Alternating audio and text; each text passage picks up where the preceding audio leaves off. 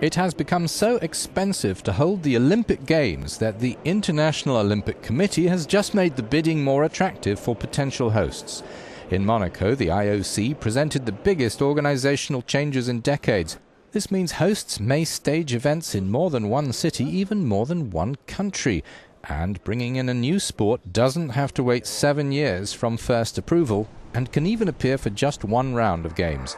For instance, Tokyo wants baseball and softball in 2020 as they're very popular in Japan. For the 2022 Winter Games campaign, financial concerns forced 4 of the candidates to throw in the towel. Only Almaty in Kazakhstan and Beijing are still bidding.